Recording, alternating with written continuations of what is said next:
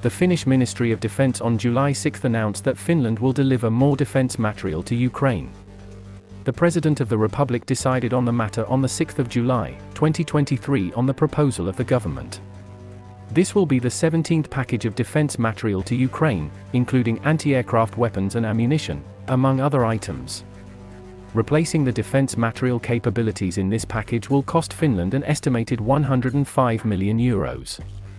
The combined value of all defense material packages submitted so far is about €1.2 billion.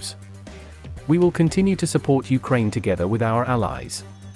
The outcome of the war will determine the security order of Europe and Finland for decades, which is why supporting Ukraine is an essential part of Finland's security, says Minister of Defense Antti Häkkänen. For operational reasons and to ensure that the delivery reaches its destination, more detailed information on the content of the assistance, manner of delivery or schedule will not be provided. Both Ukraine's needs and the resources of the defense forces have been taken into account when deciding on additional assistance. As Finland takes its place within NATO, it is expected that the organization will continue to play a pivotal role in addressing regional security challenges and supporting Ukraine in its ongoing struggle against Russian aggression. This development also underscores the importance of collective defense efforts.